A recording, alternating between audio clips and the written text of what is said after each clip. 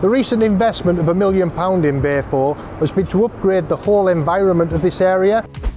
Fundamentally, we've installed 2 new 50-ton cranes, we've installed some 10-ton semi-Goliath cranes, and we've also looked at the dynamics of how work flows through the bay.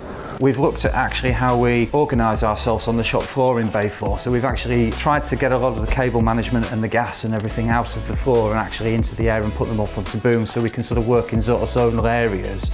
This investment, what it does with increasing our single lift capacity within the bay, it opens up more projects, it reduces our costs on site because we can send bigger parts, and it opens up projects that probably would have been precluded from in the past because we couldn't actually handle them.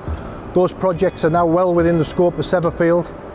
The 2 cranes that were in there were only 40-ton cranes, so we were limited on what we could lift, but we've got now there 2 50-ton cranes, so we haven't found a project yet that exceeds 100-ton lifts. So the lifting capacity and the capability in there is key, but Bay 4's like the final piece of the jigsaw because it brings together what we've invested in with the T&I machine, what we've invested in with the blasting machine, the work and investment that we've made around the factory. We can see the market at the moment, some real good opportunities coming through. This high-speed 2 is obviously going to kick off shortly. We can see investment coming through with Highways England's projects. Network Rail have got the CP6 framework that's now starting to kick off. So what we really wanted to do was just sort of modernise it completely and make it more fit for purpose and ready for hopefully all these projects that are going to come through.